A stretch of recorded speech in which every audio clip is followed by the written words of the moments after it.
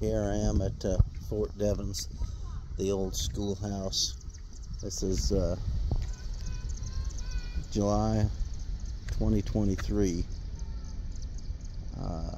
29 years after we closed the schoolhouse here. My class with two other classes. My class had Doug Bloom, Dave Mayer, and Herb Flowers, and I can't remember everybody in the other class. Jake Gunderson and Dave Lester, and then maybe Spradlin. I can't remember everybody, it's been so long. But have a look at the schoolhouse, guys. This is a lot bigger than what I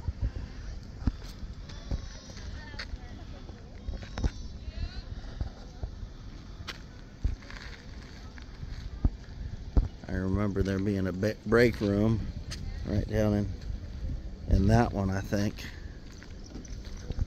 And I remember having to clean up bird poop, seemed like for 3 weeks. I don't know how long it was, but they kept a few classes back. You know, we got all the way through training except for like the last class. Maybe, I can't remember, Systems was the name of the class, I think. And they kept us just so we could clean up all the bird poop. I don't see so much bird poop down here on this level like there was.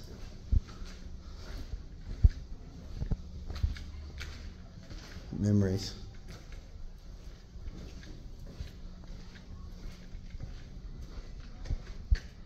Crazy how nature takes over. Oh. Every day for a year we'd march down here. It was over a mile, I think. And up here in Devens, Massachusetts, it's awfully cold. Ice. As we were marching, one person would fall and take about 3 or 4, maybe more, with them. Everything's boarded up here. Every single one of these classrooms, if they weren't administrative, rooms, they were, they were a classroom dedicated to some other electronics class.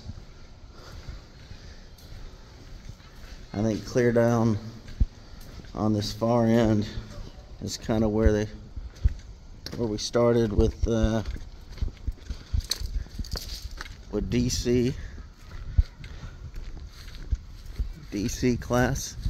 I think that was Orzechowski. John Orzechowski. What's up, John? I think maybe Sergeant Cho or Chow was one of them. Wow, it's unbelievable memories. So we had DC and then AC. I can't remember my AC instructor. Then maybe Solid State or something like that. Sergeant Hill from Wichita, Kansas.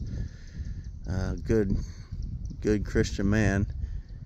Kind of called me out when I was getting a little sideways one day. Anyway, my goodness. Almost 30 years since we've been here.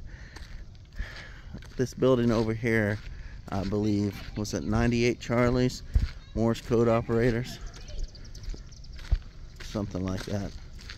Anyway, my name's Travis Schesser. I didn't say that before. And I am a 33 Yankee. I don't know what they're called now anymore, 35 Tangos or something like that. And they meshed all the Yankees, Romeos, and Tangos.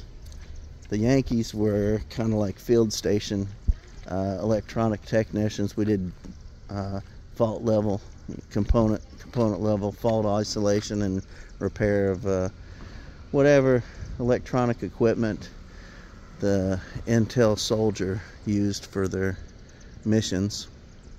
That was a 33 Yankee at the time. 33 Romeos did a similar thing on air platforms, like the guardrail system. They would troubleshoot systems on board and replace equipment. They didn't go down to the component level back in those days, maybe before. And then the 33 Tangos, they worked on tactical SIGINT systems, like the Turkey 32, and I don't remember what else they had. But the 33 Yankees, their entire